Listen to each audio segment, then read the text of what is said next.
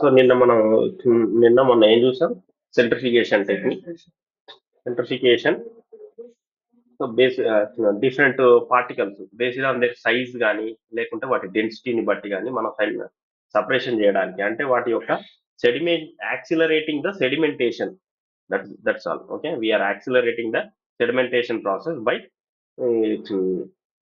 Using centrifugal force, applying centrifugal force. Okay, so అందులో మనకి two types ఉన్నాయి: analytical centrifuge and preparatory centrifugation. So analytical is just for analysis of analysis of molecular weights, okay, and sedimentation coefficients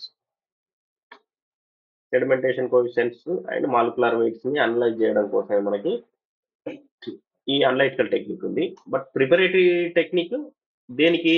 biological material ని ప్రిపరేట్ చేయడానికి మనం.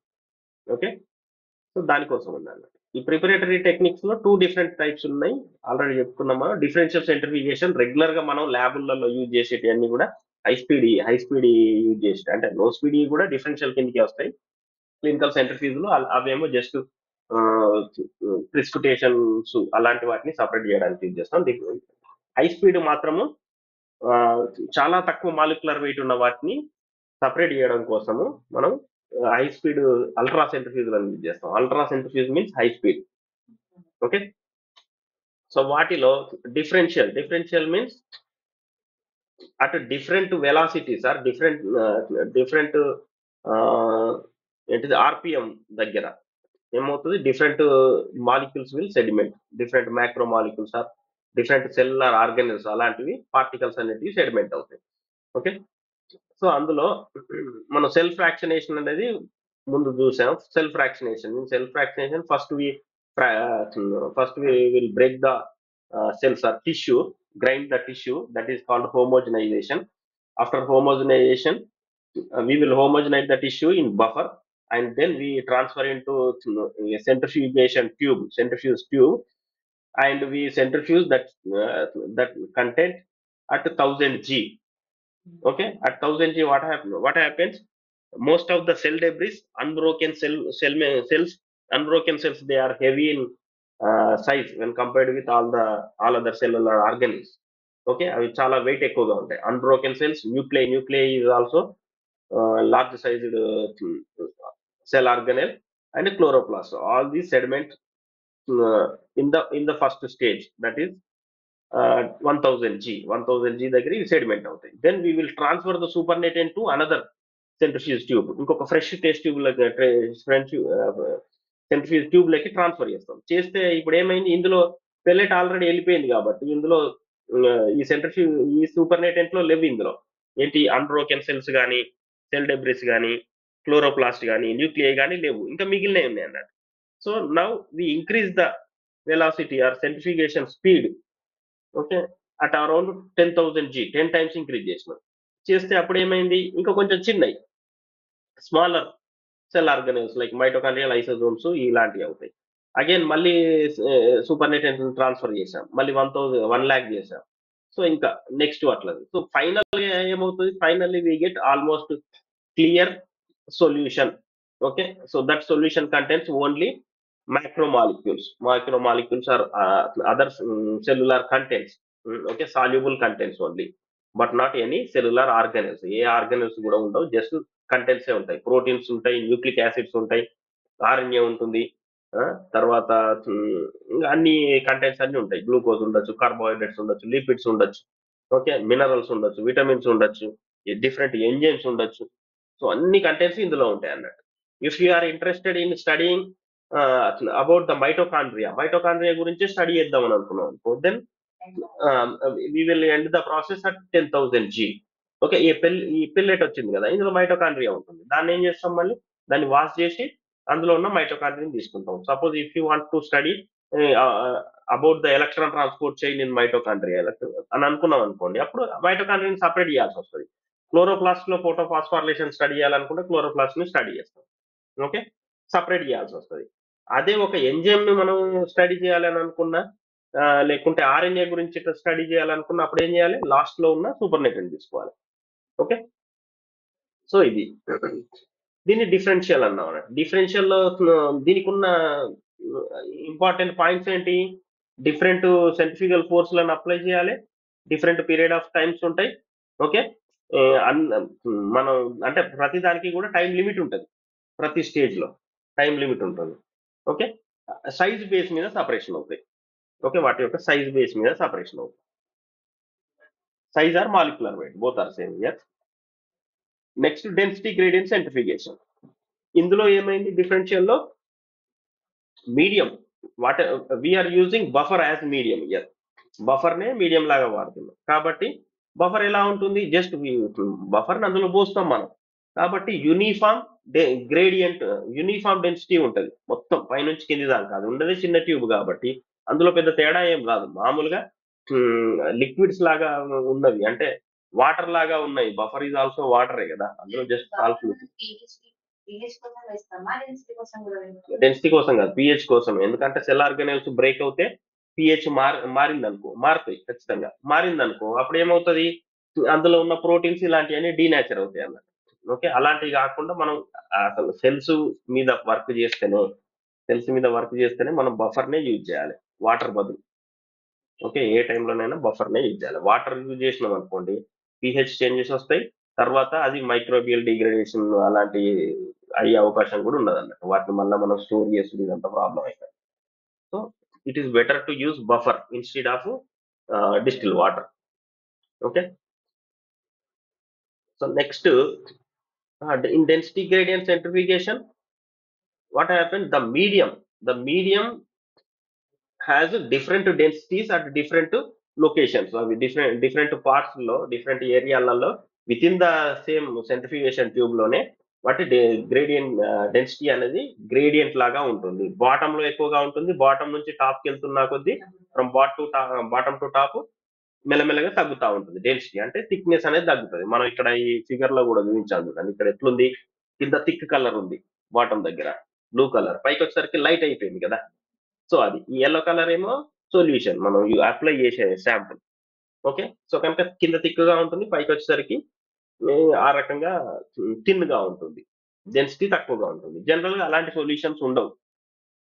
Density gradient ఏదో ఒక solution తీసుకొచ్చి అందులో పోసి ఇది డెన్సిటీ గ్రేడియంట్ అవుతుందా అంటే ఎట్టి పరిస్థితుల్లో కాదు. ఎందుకు అని అంటే అది చాలా లెంత్ తక్కువ ఉంది కాబట్టి మనం ఏం చేయాలి, దాన్ని డెన్సిటీ గ్రేడియంట్ లాగా మనమే క్రియేట్ చేయాలి.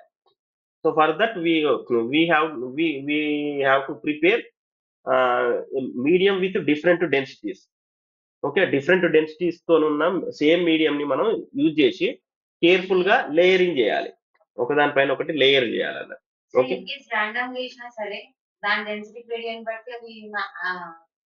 వస్తుంది అదే ఐసోపిక్. ర్యాండమ్ గా చేసినా కూడా దాని డెన్సిటీని బట్టి ఎక్కడ అప్లై చేసినా, లాస్ట్ బాటమ్ లో అప్లై చేసినా కూడా అవి మళ్ళీ పైకి వచ్చి వాటి ఈక్వల్ డెన్సిటీ ఎక్కడ ఉందో అక్కడ దాకా వస్తాయంట, అది ఐసోపిక్ కిందకి వస్తుంది. ఓకే, సో కనుక preparation of density gradient is also very important point here. But in differential simply we use the medium. Okay, no need to prepare any kind of different mediums. Okay, here we have to create that density gradient by using the medium with different densities. అంటే మనం already చెప్పుకున్నాం కదా, దానికోసం ఏం చేస్తాం, ఒక first 10% solution తీసుకుంటాం, తర్వాత 9% సొల్యూషన్, 8% సొల్యూషన్, 6% అట్లా దాని యొక్క క్వాంటిటీ తగ్గిస్తాం. ఇప్పుడు ఎలక్ట్రోఫోర్సిస్ చేసి ఉంటది కదా, ఎలక్ట్రోఫోర్సిస్ ఉంది కదా, agarose gel electrophoresis, page electrophoresis, వాటిల్లో హోల్స్ సైజ్ ఎక్కువగా ఉండాలంటే ఏం చేయాలి, తక్కువ పర్సంటేజ్ తీసుకోవాలి జెల్ సైజ్. ఇప్పుడు హోల్ సైజ్ తక్కువగా ఉండాలంటే ఎక్కువ తీసుకోవాలి. అర్థమైందా? జెల్ ఎట్లా ఫామ్ అవుతుంది, జెల్ ఎట్లా ఫామ్ అవుతుంది అని అంటే, వన్ పర్టికులర్, ఇప్పుడు పాలిఅక్రైలమైడ్ జెల్ ఉంది అనుకోండి, we take that polyacrylamide and buffer. Okay, we mix that gel forming that material and buffer. Instead of water we use the buffer because it has to conduct the electricity. Okay, buffer is there and gel is there. gel material is there. So we use different proportions. We prepare in different proportions. ఇక్కడ gel 10% తీసుకొని 10% ఇది తీసుకొని 90 ml buffer తీసుకున్నాం అనుకోండి, అప్పుడు ఏమవుతుంది, ఒక రకమైన క్రాస్ లింక్లు వస్తాయి. 20% తీసుకొని 80 ml బఫర్ తీసుకున్నాం అనుకోండి, అప్పుడు ఏమవుతుంది, క్రాస్ లింకింగ్ ఎక్కువ అవుతాయి, మోర్ క్రాస్ లింక్ అయితే. 50% తీసుకొని 50-50 తీసుకున్నాం అనుకోండి, ఇంకా ఎక్కువ క్రాస్ లింక్లు అవుతాయి. ఓకే, బాగా మెష్ లాగా ఫామ్ అవుతాయి. అప్పుడు ఏమవుతుంది, ఎంత ఎక్కువ మెష్ ఫామ్ అవుతే వాటి మధ్యన ఉన్న హోల్స్ అంత చిన్నగా ఉంటాయి. Okay, so we can control the pour size by using different proportions of gels.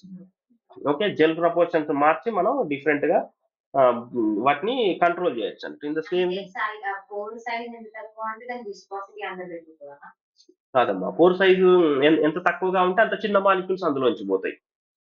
Sewing action, just filtration action కోసమే జెల్, అంతే తప్ప మనం జెల్ అనగానే మనకేం ఫీలింగ్ వస్తుంది, జెల్ అంటే ఏదో స్టిక్కీ నేచర్ ఉంది అని అనుకుంటాం కదా. జెల్ అంటే స్టిక్కీ నేచర్ కోసం కాదు అక్కడ యూజ్ చేసేది. జెల్ అంటే ఏంటిది అని అంటే హోల్స్ లాగా, మెష్ లాగా ఉంటుంది, ఆ హోల్స్ లో నుంచి వెళ్తుంది అంతే. స్టిక్ అవ్వడం అలాంటిది ఏముండదు. అట్లా మనం యూజ్ చేసే అన్ని రకాల జెల్స్, సిలికా జెల్ ఉంది అనుకోండి, సిలికా జెల్ ను వాటర్ లో కలపంగానే అది ఎట్లా అవుతుంది, జెల్ లాగా అవుతుంది. జెల్ బాల్స్ ఉంటాయి కదా, చిన్న చిన్న బాల్స్ గ్రెయిన్స్ లాగా ఉంటది, వాటర్ లో వేయగానే అవి ఉబ్బిపోతాయి. ఎందుకు అంటే అది వాటర్ ను అది పీల్చుకొని అవి ఏమైంది ఇట్లా ఉబ్బినాయి అన్నట్టు. ఇప్పుడు దాని లోపల ఏమున్నాయి, హోల్స్ ఉన్నాయి, అవి మనకు కనబడవు. మనకు కనబడవు కానీ హోల్స్ ఉంటాయి వాటిలో. Okay, so based on the percentage of that material, percentage యొక్క మెటీరియల్ మీదనే డిపెండ్ అవుతుంది జెల్ అనేది. మెటల్స్ మనం అట్లెట్లా ప్రిపేర్ చేస్తాం అమ్మా, ఉంటాయి కానీ అవి ఫిక్స్డ్ సైజ్ ఉంటాయి కదా. మెటల్ మెటల్ పైన వాటర్ పోస్తే కిందికి వస్తుందా, వాటరే రాదు. మెటీరియల్స్ ప్రతి దాంట్లో ఉంటాయి, హోల్స్ లేకుండా ఏది ఉండదు. ఏదమ్మా, ఆ,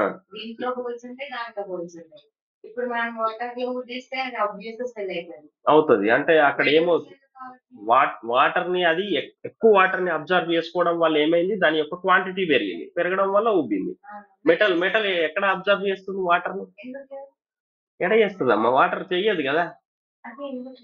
ఎందుకు చేయదు అని అంటే వాటి మధ్యలో ఉన్న కాదు కాదు, వాటి మధ్యలో ఉన్న ఆ పోర్ సైజ్ ఎంత ఉంటుంది అంటే వాటర్ మాలిక్యూల్ కన్నా తక్కువ ఉంటుంది, అప్పుడు వాటర్ లోపలికి ఎంటర్ కాదు కదా. కానీ ఒరిజినల్ గా ఈవెన్ స్టోన్ కూడా, గ్రానైట్ స్టోన్ లాంటిది గట్టి స్టోన్ కూడా వాటర్ ని అలౌ చేస్తుంది ప్రతి దానికి కూడా. దానికి ఒక పర్సంటేజ్ ఉంటుంది అట, సమ్ 0.00 అని ఏదో ఒక వాల్యూ ఉంటుంది. అంటే మన బండరాయి మీద నీళ్లు పోస్తే అవి కిందికి వెళ్తాయి. ఎప్పుడు వెళ్తాయి అని అంటే ఒక నెల రోజులకో 10 నెలలకో బయటకు వెళ్తాయి అన్నట్టు. అట్లా అంత వాటి ఏరియా అంత చిన్నగా తక్కువ ఉంటుంది అన్నట్టు. వాటర్ మాలిక్యూల్స్ ని అంత ఈజీగా అవి లోపలికి వెళ్ళనివ్వు. ఇప్పుడు జెల్స్ యొక్క పర్పస్ ఏంది, వాటర్ ని కాదు, వాటర్ కన్నా చాలా పెద్ద పెద్ద ప్రోటీన్స్ నే పంపించాలి అది. అంటే చాలా డిస్టెన్స్ బాగా ఉంది అన్నట్టు. మోర్ డిస్టెన్స్ ఉంది కాబట్టి మోర్ వాటర్ ని అది ఈజీగా అది బైండ్ చేయగలుగుతుంది. అందుకోసమే జెల్ లాగా ఫ్రాజిల్ గా ఉంది అన్నట్టు. Okay, two types of density gradient centrifugation. First one is rate zonal, మనం ఆల్రెడీ చెప్పుకున్నాం. ఏమని, ఈ రెండు పాయింట్స్ గుర్తుంటే సరిపోతుంది.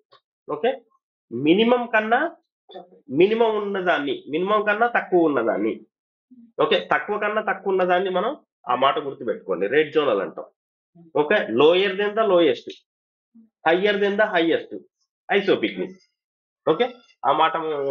సో దాన్ని బట్టి చెప్పొచ్చు మనం, లోయర్ దెన్ ద లోయెస్ట్ అంటే ఏంటిది, ఇక్కడ బాటం డెన్సిటీ ఎట్లుంటది, హయ్యర్ ఉంటుంది కదా. ఈ హయ్యర్ డెన్సిటీ ఎంత ఉండాలి అని అంటే, అక్కడ మనం యూజ్ చేసే పార్టికల్స్ ఏమైతే ఉన్నాయో ఆ పార్టికల్స్ లో అన్నిటికన్నా తక్కువ ఏది ఉందో దానికన్నా కూడా తక్కువ ఉండాలి. ఓకే, కాదు నేను చెప్పి, రెండు ఉన్నాయి ఇక్కడ.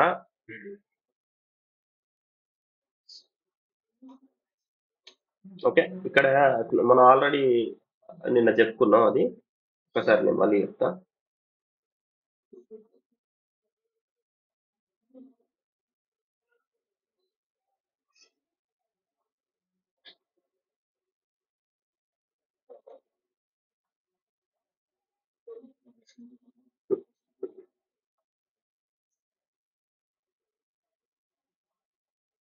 సో ఇది టెస్ట్ ట్యూబ్. ఓకే, ఇక్కడ ఎంత ఉంది? 1 ఉంది డెన్సిటీ, గ్రేడియంట్ 2, 3, 4, 5 ఉంది అనుకో. ఇప్పుడు ఇది ఒక రకమైనది. తర్వాత ఇప్పుడు రేట్ జోనల్లో ఎలాంటి ఎంత డెన్సిటీ తీసుకోవాలి రేట్ జోనల్లో అనేది దేని మీద డిపెండ్ అవుతుంది అని అంటే, ఇక్కడ తీసుకునే మన శాంపుల్ మీద డిపెండ్ అవుతుంది. శాంపుల్లో 4 పార్టికల్స్ ఉన్నాయి అనుకుందాం. 4 కాంపోనెంట్స్. ఓకే, ఒకదాని కాంపోనెంట్ 6 డెన్సిటీ, ఒకదాని 7, ఒకదాని 8, ఒకదాని 9. ఓకే, ఇలా ఉందనుకో. ఇప్పుడు మనం రేట్ జోనల్ ని అప్లై చేయొచ్చు. ఎందుకు అనంటే అన్నిటికన్నా తక్కువ ఏది? ఈ 4 out of 4 6 is the lowest dense particle. Okay, ఇది తక్కువది. ఈ తక్కువ దానికన్నా కూడా ఇందులో తక్కువ ఉండాలి. ఎక్కడ? బాటం దగ్గర.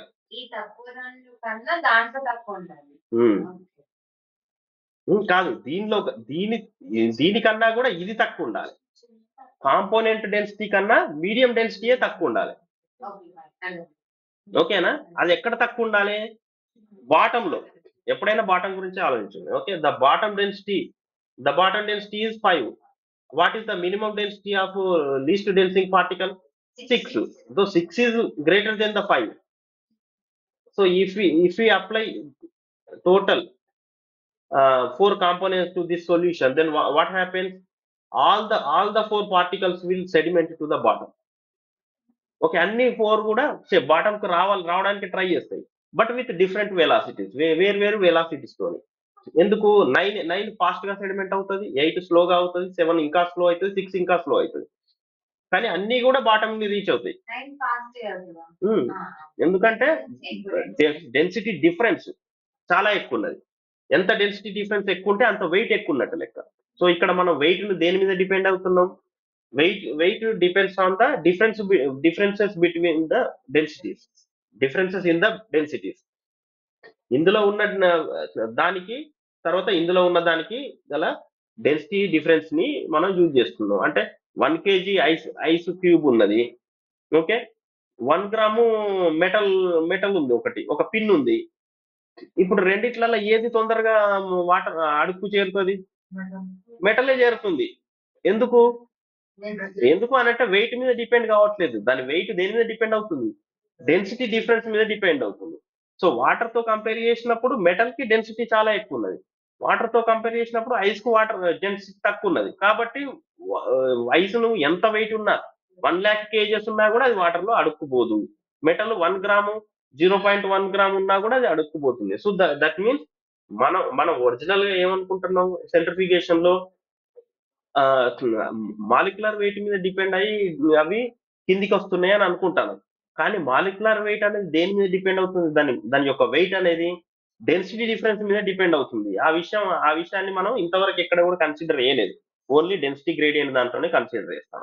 ఇప్పుడు మనం గాలిలో తీసుకున్నా కూడా even air is also a medium.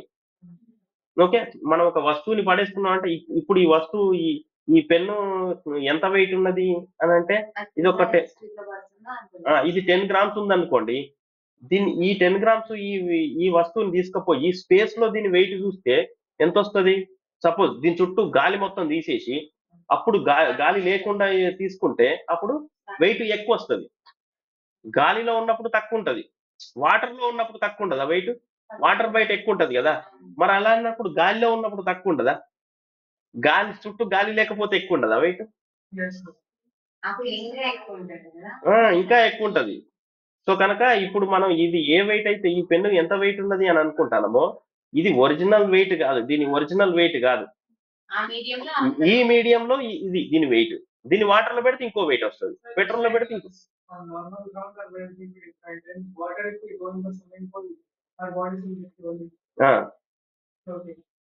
Yes.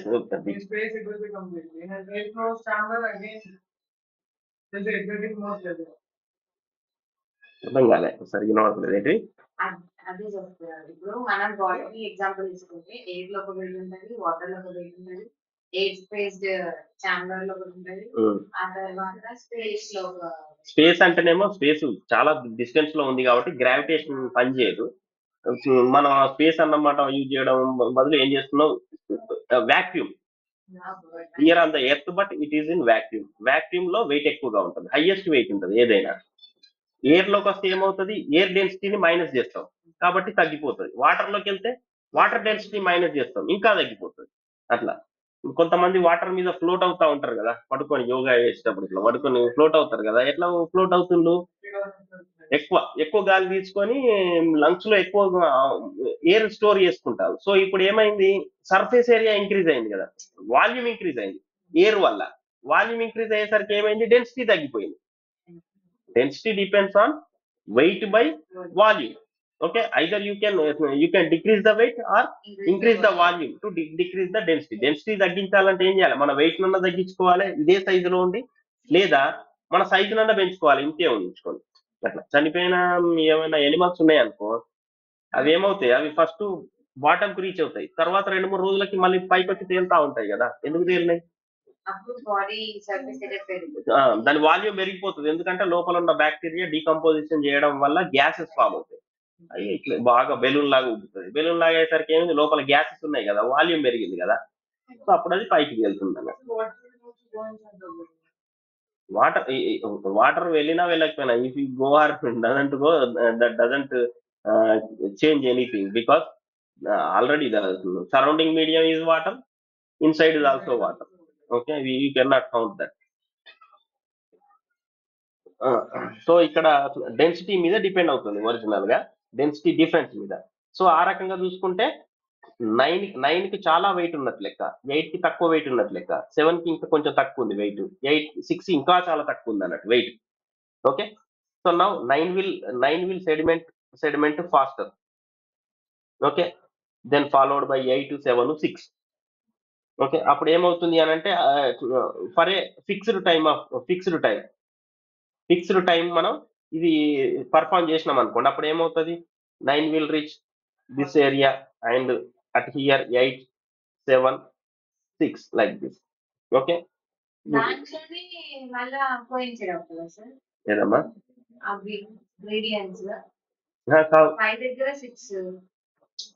అట్లేం ఉండదమ్మా, ఇంకా మనకి గ్రేడియంట్ తో సంబంధం లేదు.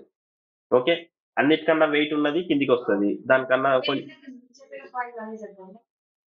చెప్పిన పాయింట్ ఏంటంటే ఈ the selection of gradient. Okay, ఇక్కడ రెడ్ జోనల్ లో రెడ్ జోనల్ కి ఐసోపిక్నిక్ గల డిఫరెన్స్ ఏంటిది అని అంటే, only the selection of gradient important. So what density should be at the top and what density should be at the bottom, this selection is important. Okay, so for that we have to analyse the densities of different particles. మనం ఇక్కడ ఈ particles యొక్క density ఎంత ఉన్నదో ముందు తెలవాలి మనకి. 6, 7, 8, 9 ఉంది అనుకోండి, అప్పుడు ఏం చేయాలి, 6 కన్నా తక్కువ ఉండాలి, ఇంకా మాక్సిమం 6 కన్నా తక్కువ 5 కదా, అంటే 5 కన్నా ఎక్కువ ఉండద్దు అన్నట్టు. ఇంకా ఇక్కడ 6 పెట్టినాం అనుకో, 6 పెడితే ఏమవుతుంది, 6 ఇక్కడ దాకా వచ్చి ఆగిపోతుంది. ఓకే, అప్పుడు కూడా పెద్ద ఇబ్బంది ఏం కాదు. సో ఇక్కడ దాకా వచ్చి ఆగిపోతుంది. 7 పెట్టినాం అనుకోండి, 7 పెడితే ఏమవుతుంది, 6 అనేది పైకే వెళ్తుంది ఇంకా. ఓకే, కిందికి రాదు. సో అప్పుడు ఏమవుతుంది, ఇది స్లో అవుతుంది అన్నట్టు. 6 ఏమవుతుంది, కిందికి వస్తా ఉన్న కొద్ది స్లో అవుతుంది, డెన్సిటీ పెరిగిన కొద్ది. ఓకే, ఇప్పుడు దాని గురించి పక్కన పెట్టండి. సో ఇక్కడ ఏం జరుగుతుంది మనకి, lower then the density of the medium, the highest density of the medium should be lower than the least sedimenting particle. అంతే. ఓకే, ఇక్కడ 6 ఉంటే ఇక్కడ 5 పెట్టినాం. ఇప్పుడు ఏం జరుగుతుంది, 9 విషయం తీసుకుందాం. 9 ఏం చేస్తుంది, 9 ఫస్ట్ 1 లోకి వచ్చింది కదా, ఎంటర్డ్ ఇంటూ 1. సో డిఫరెన్స్ ఎంత, 8 కాబట్టి 1 లో చాలా ఫాస్ట్ గా మూవ్ అవుతుంది, మూవ్ అయ్యి 2 లోకి ఎంటర్ అయింది. 2 లోకి ఎంటర్ కాగానే అప్పుడు ఏమైంది, 8 నుంచి 7 కు పడిపోయింది, కాబట్టి స్లో అవుతుంది. ఓకే, స్లో అవుద్ది. మళ్ళీ 3 లకి వచ్చింది, ఇప్పుడు ఏమైంది, 6 అయిపోయింది, కాబట్టి ఇంకా స్లో అయింది. తర్వాత 4 లోకి వచ్చింది, ఇక్కడ 5 అయింది, మూవ్మెంట్ స్లో అవుతుంది, ఆటోమేటిక్ గా స్లో అవుతుంది. ఓకే, సో కనుక ఇక్కడ ఏమవుతుంది, పై నుంచి కిందికి వచ్చే కొద్ది స్లో డౌన్ అవుతుంది. అదే మామూలు డిఫరెన్షియల్ క్రోమటోగ్రఫీలో ఎలా అవుతుంది, సేమ్ యూనిఫామ్ కాబట్టి పైన ఎంత వెలాసిటీ ఉందో కింద కూడా అంతే స్పీడ్ తోనే వస్తుంది. ఒక్కసారి స్టార్ట్ అయింది అనుకో, అదే స్పీడ్ తోని కింద దానికి వస్తుంది. ఇది డిఫరెన్షియల్ లో. కానీ ఇందులో డెన్సిటీ గ్రేడియంట్ లో అట్లా కాదు, స్టార్టింగ్ లో ఫాస్ట్ ఉంటుంది, కిందికి వచ్చిన కొద్ది స్లో అవుతా ఉంటుంది. ఓకే, అలాగనే 8 అంతే స్లో, స్టార్టింగ్ లో ఫాస్ట్ ఉంటుంది, కిందికి వచ్చిన కొద్ది స్లో అవుతుంది. 7, 6 అన్ని కూడా మెల్లమెల్లగా స్లో డౌన్ అవుతా ఉంటాయి కిందికి వచ్చిన కొద్ది. ఓకే, సో అప్పుడు ఏమవుతుంది, డిఫరెంట్ డిఫరెంట్ జోన్స్ ఫామ్ అవుతాయి. ఓకే, తర్వాత నెక్స్ట్ది సేమ్ సేమ్ ఇవే పార్టికల్స్ ఉన్నాయి. ఇప్పుడు మనం ఏం చేద్దాం అనుకుంటున్నాం, నెక్స్ట్ ఐసోపిక్నిక్. ఐసోపిక్నిక్ తీసుకుందాం అని అనుకున్నాం. ఓకే, ఐసోపిక్నిక్ లో ఏం చేయాలి అని అంటే, ఇప్పుడు 6, 7, 8, 9 కదా. సో హైయెస్ట్ ఎంత, ఇక్కడనేమో లోయెస్ట్ తీసుకున్నాం, ఇక్కడ హైయెస్ట్ తీసుకోవాలి, హైయెస్ట్ ఇస్ 9.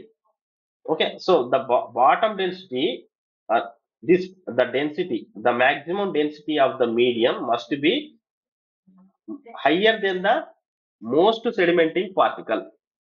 ఓకే, 9 కన్నా ఎక్కువ ఉండాలి ఇలా, అంటే 10 ఉండాలి, తక్కువలో తక్కువ 10 ఉండాలి ఇలా. ఓకే, ఇక్కడ ఎంత ఉండాలి, 9 ఉండాలి, ఇక్కడ ఎంత ఉండాలి, 8, ఇక్కడ 7, ఇక్కడనేమో 6, ఇక్కడ 5 ఉంది. ఓకే, ఇక్కడనేమో 1 to 5 ఉంది, ఇక్కడనేమో 5 నుంచి మొదలు పెడితే 10 వరకు ఉంది, అంతే తేడా.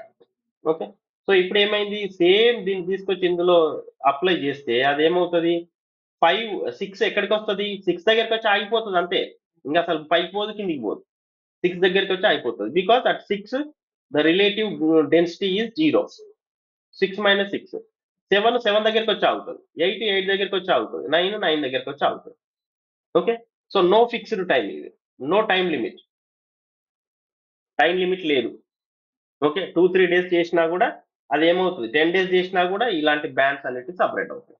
Okay, so the main difference between two different types of chromatography techniques is the medium composition. Okay, in red journal the maximum density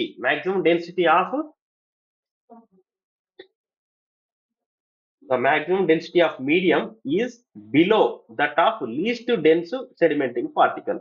okay, మీరు ఆ ఎగ్జాంపుల్ గుర్తు పెట్టుకుంటేనే ఈజీ అవుతుంది. 6 లీస్ట్ డెన్స్ పార్టికల్ ఎంత, 6 కన్నా తక్కువ ఉండాలి దానిలో మాక్సిమం డెన్సిటీ అనేది, అంటే బాటమ్ లో 5 ఉండాలని. Okay, in isopycnic the maximum density of the medium is greater than the most dense sedimenting species. Okay, అంటే ఎక్కువ ఉన్న దానికన్నా ఎక్కువ ఉంటే ఐసోపిక్నిక్, తక్కువ ఉన్న దానికన్నా తక్కువ ఉంటే rate zonal. Okay,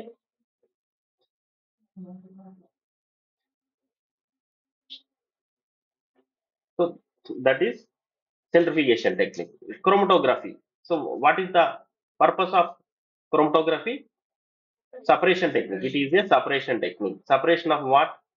Different components in a mixture అంటే ఏంటి, if more than two components are there, or two or more components are there, different components are there, that is called a mixture. Sample అన్నా mixture అన్నా ఇక్కడ మనం ఒకటే దాకా తీసుకుంటాం. So అందులో ఒక్కొక్క దాన్ని మనం ఏం చేస్తున్నాం, కాంపోనెంట్ అంటాను, సింగిల్ దాన్ని మనం కాంపోనెంట్ అంటాం. సో క్రోమటోగ్రఫీకి ఆ నేమ్ ఎందుకు వచ్చింది, ఫస్ట్ దాన్ని ఐడెంటిఫై చేసినప్పుడు, దాన్ని డిస్కవర్ చేసినప్పుడు ఎలా డిస్కవర్ చేసిండు, కలర్ బేస్ మీద చేసిండు. Okay, just like pigments, separation of plant pigments or leaf pigments. Okay, using chromatography అని అంటాం కదా. సో అప్పుడు ఏం చేయాలి మనం, క్రోమటోగ్రఫీ లీఫ్ ఎక్స్ట్రాక్ట్ కనుక మనం తీసుకొని ఒక పేపర్ క్రోమటోగ్రఫీ టీఎల్సీ రన్ చేస్తే డిఫరెంట్ కలర్స్ డిఫరెంట్ వాటిలాగా వస్తాయి. ఓకే, సో వాటిని మనం ఏమంటున్నాం, separation of different components based on their colour. Okay, colour ను బట్టి వాటిని సపరేట్ చేస్తున్నాం అని మనం అనుకున్నాం, కాబట్టి దాన్ని క్రోమటోగ్రఫీ అని పెట్టినాం. కానీ now it is most of the components that we use in industries or research, they are colorless. Okay, ఇది ఎక్కువగా ఎక్కడ యూజ్ చేస్తాం అంటే ఇండస్ట్రీలలో యూజ్ చేస్తాం. ఇండస్ట్రీలలో ఎక్కడ యూజ్ చేస్తాం, ఇన్ కెమిస్ట్రీ, ఫార్మా ఇండస్ట్రీస్లలో ఏం చేస్తామనంటే కొత్త మాలిక్యూల్ ను సింథసిస్ చేసేటప్పుడు ఏం చేస్తాం, ఒక సిరీస్ ఆఫ్ కెమికల్ రియాక్షన్స్ ని మనం ఫాలో అవుతాం. ఓకే, సో ఒక పర్టికులర్ సపోజ్ ఒక డ్రగ్ తయారు చేయాలని అనుకున్నాం అనుకోండి, ఒక medicine any molecule, paracetamol molecule తయారు చేయాలనుకుంటే అది ఎలా తయారు చేస్తాం మనం? దానికి ఒక స్ట్రక్చర్ ఉంటుంది. ఆ స్ట్రక్చర్ని ఎలా తయారు చేస్తాం?